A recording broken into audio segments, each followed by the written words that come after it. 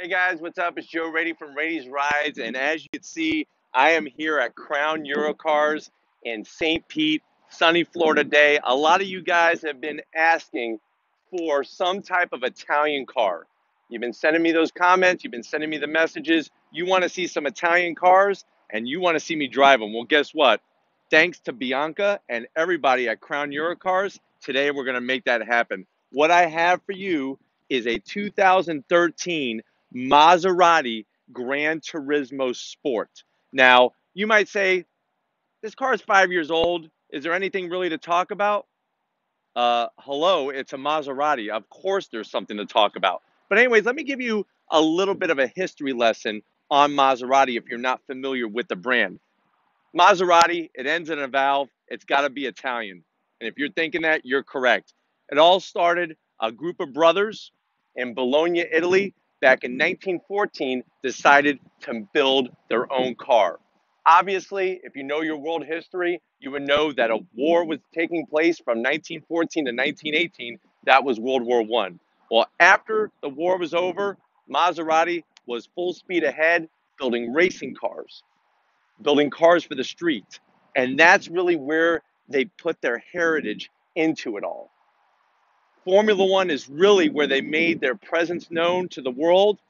And for many years, many racetracks built some of the greatest cars and beat some of the greatest cars all in the same time. Fast forward to 1997, Maserati, believe it or not, went out of business. And guess who was there to purchase them? Ferrari. And you could definitely see, since Ferrari purchased Maserati, you could see that resemblance of that Italian styling. So let's go ahead and check out this 2013 Gran Turismo, and we're going to go through, there's a lot of fun details about it. Favorite part of this car, hands down, is going to be the front end. Right there is that Maserati Trident. Now, if you've always wondered, why do they use a Trident? Why not something else? Well, guess what? It all goes back to 1914 in Bologna, Italy. Right in the center of the city was a fountain that was dedicated as the Fountain of Neptune. And if you're wondering, well, Neptune, who's that? Neptune, remember, the god of the sea, the Roman god. Yes, that's the Poseidon. If you're looking at the Greek mythological and mythology. But with Neptune, he had this trident, and they wanted to pay homage to Bologna because of that fountain, and that's why we have the trident smack dab in the center. I really love what Maserati did with the grille. Now, what's interesting is that this grille is synonymous with Maserati. This design and shape goes all the way back to those Formula One cars, all the way back to 1950s. I really, really like the way they placed the logo here. And if you look, there's some beautiful body lines that start on the nose and go right into the hood. The front of this Gran Turismo is nice and wide. I like the shape of the headlights. I don't know if Tom could show you here, but they actually take the Maserati script and they put it into the lens of the headlight.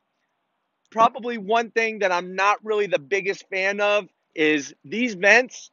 They are metal. It's a nice metal grade to it, but they're not functional. There's just plastic behind there, and that is something that I think on a Maserati, especially a car that you're going to call it a Gran Turismo Sport, those vents need to be feeding those brake calipers and rotors and everything. But you can see very nicely done with a little bit of chrome trim. I like the flat black splitter here. Remember, this stuff is all going to be functional, but Maserati did a very nice job starting off with the front of the car, very low, very sleek. Let's go ahead and take a look at the side. As you wrap around to the side, now remember, this is a 2013, so there is going to be some things that you're just going to have to understand that it's not a brand new car. But if you look here, even though it's a 2013, we have these beautiful wheels, very, very nice shape. I like the style of the wheel. There's our Trident there. You can see that they're running the Pilot Super Sport tires, so you know that this car means business, and this is a 20-inch wheel. So these are 35 series tires. 35 series means that that's the height of the tire on the sidewall, and they're 245. So they're not super wide. I mean, if you look today, a Camaro 1LE is going to have huge, over 300 series wide. But this has a nice 245. I like the Brembo calipers that they're running, a nice 6-piston caliper. Remember, this goes all the way back to 2013. Also, if Tom could show you, the rotors are cross-drilled and fully ventilated. So it's funny how they went very high performance on the brake setup, but yet they don't have any ducts that are flowing air to cool those brakes. Because remember, at the end of the day, this car has a 4.7 liter V8, 455 horsepower. The problem is it weighs. It weighs over 4,200 pounds. And these brakes are going to take a beating if you go do a track event or an autocross event or even on a twisty, curvy road. But let's go ahead and continue down the side. You can see the nice curves of this Italian beauty. I really like these side vents here. This is another Maserati specific tradition. These are something that go back to those early Maserati days. There's Pininfarina. Pininfarina is the company that designed the body, the coachwork for this Maserati. They work with Ferrari. They've worked with lots of different brands over the years. Very, very great company. Lots of history there, not only between the Maserati name, but also Pininfarina. This color is absolute drop dead gorgeous. When Bianca told me that she had a Maserati Granturismo, I was hoping it was this color. This beautiful blue. You could see the nice metallic in it. Very, very nicely done. One thing I'm not really a big fan of is going to be this piece here. I think on a car that brand new was well over $150,000. They should have done something a little different. Maybe some piano black to make it match with the rest of the car. But still, at the end of the day, it's got that Maserati style. Coming back to the rear, I really like this rear B-pillar here that comes into the back. I really, really think that the Trident logo here is perfect. I think without the logo here, it would be too much blue. It would be a sea of blue. This breaks it up nicely with the nice horizontal line there. And then out the back, on this car, you're not going to have any pop-up spoilers. You're not going to have any big wings. It's got a nice kick up to the trunk. And then they finish it off very, very cleanly off the back. There's that Maserati script. I really like the way they took the exhaust and brought it right into the bumper. Very clean, very crisp. If you look underneath, if Tom could show you, I just like the way even the bottom of the bumper, just it's nice and tight and gives it a very, very athletic look to it. I think Maserati hit the nail on the head with these taillights and the rear bumper. Very, very clean look. But I told you about that 4.7 liter V8. Let's go check it out.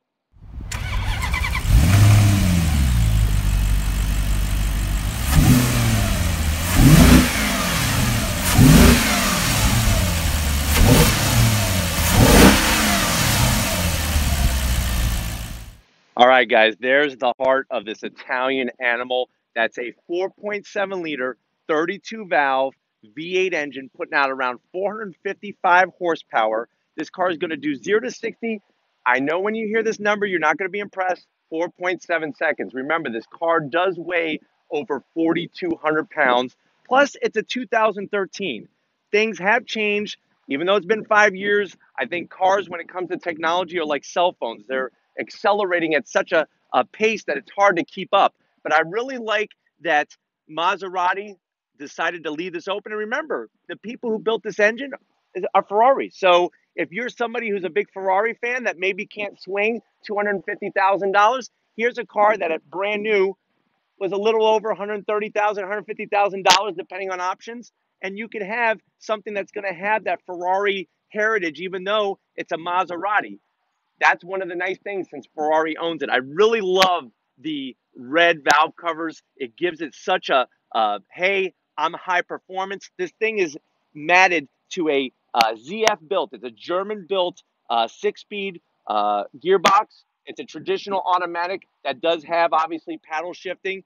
Does a quarter mile in about 13 seconds. So like I said, at the end of the day, these high performance numbers aren't mind blowing when you think of some of the cars that are available. But back in 2013, this thing was something to, you could put up against a lot of other cars. But one thing you're going to notice in a second is the sound. That's where when you buy Italian, you're buying such a unique sound. And this car definitely has a ton of it. So let's go ahead and hear this animal.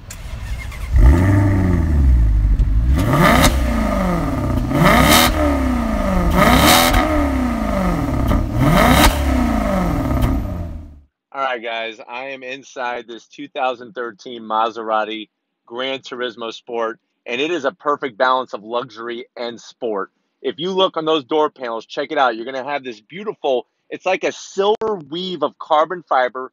Everything on the door is going to be a nice leather, especially on the door pull and that armrest. Probably the biggest zonk, if Tom could show you, is that window switch area. That's this hard black plastic, and it's very cheap feeling. I do like the aluminum looking door handle to open and close the door. It gives it a nice touch. There's also, if Tom could show you, the Bose sound system. Bose, very good brand when it comes to stereo systems, especially going back to 2013. My next, probably my biggest favorite thing so far, these seats. Very, very nicely done. I like the outside, that Maserati blue stitching that they did. I like the design in the leather. Now, these seats don't have a lot of bolstering, but if you're going to probably daily drive this, I think it's a really nice fit where it's not too much, too little. What's weird is that there's not a ton of cushion in the seats, but they're really comfortable. And I do like the Neptune Trident there. I also like the way that they have the vent in the back of the seat. It gives it a nice look. Why don't you come inside and we'll check out the rest of this interior, because there are a lot of nice features. Now, one thing that's very interesting about this whole car is that it is a 49-51 weight distribution. So you're going to have 49% in the front, 51% of the weight in the rear. So they almost got it to a 50-50 weight. There's that beautiful carbon fiber I was telling you about. I do like the nice touch of the Maserati clock there with the Trident. Very, very nice thing. But this, it's weird. There's a texture to this plastic that's kind of, it feels a little weird. But I do like the dash. It's nice and soft. Now, when you're looking at this, you're probably like, what is that? Remember, 2013. So these infotainment systems have come a long way. This one, even though if I were to go back in my DeLorean to 2013, I'm not a big fan of this infotainment system. Way too many buttons. I don't like this black trim.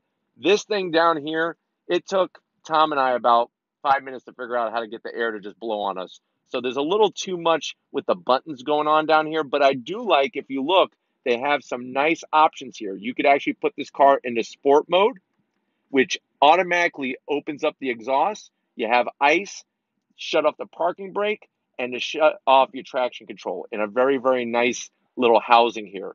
I think maybe they should have put that part here just to balance it out, that same finish, because that makes it look like it's lopsided.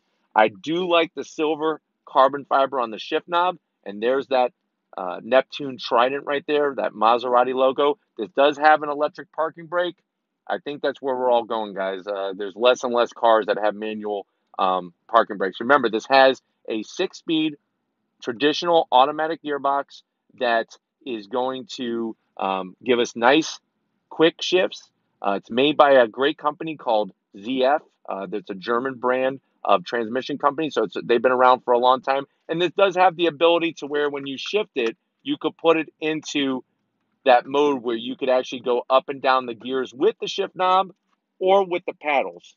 And if we'll show you in a second how that's all displayed for you, but very easy to use. One thing right here that's probably going to be the biggest pain in the ass are these cup holders. If you notice where my hand is, it's blocking one or both of the cup holders at any given time. So you're probably going to have to do one of these deals if you're using these cup holders, and these are the only cup holders in the car. So very, very small and in a very weird location. One thing I also want to point out that it just made me smile, because I can remember when cars, all of them used to have these, is check it out. There's an actual ashtray. So going back to the good old days of people smoking in their cars and everything, nice little ashtray there for you. Just something that reminded me of my youth. What's interesting, not that I smoked, that's just my youth, as in I was in cars that had ashtrays. I just want to point that out. Never smoked a cigarette, just throwing that out there. But anyways, you can see here, lock and unlock the doors is located right here. Kind of a little cumbersome because it is in front of the shift knob. So, it's just little things like that yes, over time when you drive this car, you'll get used to. But at first, it's just different. And that's that quirky Italian layout of gauges and buttons that could sometimes be in a car like the Maserati or a Ferrari or a Lamborghini. let's focus on the steering wheel here. I'm in love with the steering wheel. It feels like a racing steering wheel. I mean, I've raced cars for quite a while, and this thing, the grips, very, very nice size. I do like the logo right here in front of you. You actually have some nice buttons to handle your radio and your phone and all that, but it is a nice shape, and it's fully electric. So you could actually position this thing 20 which ways from Sunday to your liking, where you could have it come out, go in, whatever you want to have set up. Now look at the gauges. Let me have Tom show you the gauges. Very simple, but also it's got some elegant feel to it. I like the chrome trim around the gauges. I do like the way they're laid out. And if you look smack dab in the center there is our shift indicator. So I know it looks dated, and it should, because this is a 2013, but it is very clear to read, and it's very large. And you can see how when you go through the gears, it pops up. Also, this is when we're in manual mode. So you could go up and down the gears here in manual mode while you're driving the car. And that's another thing. Check out, I don't know if Tom could swing back around. I don't think I've ever seen shift levers as large as these. So when you're on your track, or you're going down a twisty road, or you're doing an autocross, you're gonna, no matter where your hands are on the wheel, you're gonna be able to shift up to that next gear or shift down to the next lower gear because of the size of these. Now, they are plastic. It'd be nice if they were a nice, maybe aluminum or, God forbid, titanium, but they are one of the biggest ones I've ever seen behind a steering wheel on an automated gearbox like this. So good job for Maserati doing that. Another thing I would like to also point out is if you look up on the roof here, if you look at the A-pillars and on the inside of the roof, we do have full Alcantara. So this is another thing that when you're in this car, yes, it's about sport performance, but it's also got that nice luxury feel. It really breaks up the white. There's a lot of white leather in this car. Obviously, being a Maserati, they use some very, very nice leather. I like the blue stitching, but I like the way that the ceiling breaks up all the white in here, especially when it comes to the back seats and everything. But I don't know about you, sitting in this car and talking about this interior is one thing. Let's go ahead and take it for a spin. All right, guys, we're inside this 2013 Maserati Granturismo Sport. And as you can see, look who I have on another ride with us. It's Tom, my camera guy. I'm back. We are going to take this car for a little test drive, and you know, I figured off of the last video, a lot of people liked how Tom was giving that perspective from the passenger side of things, and I obviously am behind the main wheel here. But like I said earlier, this interior with the leather and just the way that it feels when you're in it, it makes you know that you're in something special. And automatically, one thing I've noticed right away is it actually has great visibility. That's one thing I think a lot of cars, they have the styling, but when it comes to actually driving it every day and you feeling comfortable, it hurts. But with this, I'm able to look around. Everything is window-wise is great to look at. So we're gonna go ahead, I have it in sport mode, which, remember, the sport mode is gonna change that exhaust tune. It's gonna adjust the sensitivity of the throttle and the steering. And I'm gonna go ahead and put it in the manual mode, and we're gonna go ahead and roll out of Crown Euro Cars. And definitely want to give another big shout out to Bianca for helping us put this together and bringing this for you, because a lot of you guys have been asking for some type of Italian car, and especially one that I'm going to drive. Right off the bat, the sound of that V8, 4.7 liter, 32 valve, 455 horsepower. You hear the downshifts. What do you think, Tom? Just from the aura of that sound. I love it. You can definitely hear it in the back. We took a couple video clips so you can hear it in normal mode and sport. Not everyone's going to drive it in manual. Yeah, most people at the end of the day are just going to drive it probably in automatic as they go about their normal day. Like I said, the automatic, it's a great gearbox. ZF has been around for a while now making gearboxes, and it's a very smooth shifting, and it's a 6-speed, so it's not like you're going to be chasing through a bunch of different gears like a 10-speed or something like that. So it's actually, like I said, at the end of the day, 2013, it's a great performing transmission, great performing engine, and that sound, you're just not going to find many cars that has that. What do you think about the seat there? How do you feel as the passenger? You feel cramped? You feel uncomfortable? No, I really like them. You guys have probably seen the ST that we did, the Ford Focus. Those had Recaro racing seats. Those bolsterings were very tight, and if you're a wider person like I am, you're really hugged. These, they could do more in the bolstering, but they're leather seats and it's a Maserati. Definitely. So you want the luxury, you want to be comfortable. Tom, I gotta interrupt you 1 second. All right. We just came to a light. Like I said, this car, 4,200 pounds, we were talking about earlier. Not a lightweight, but with the engine and transmission setup in this car, you'll see when this light turns green, the performance is gonna be there. And it actually, I think it feels faster than what the numbers say.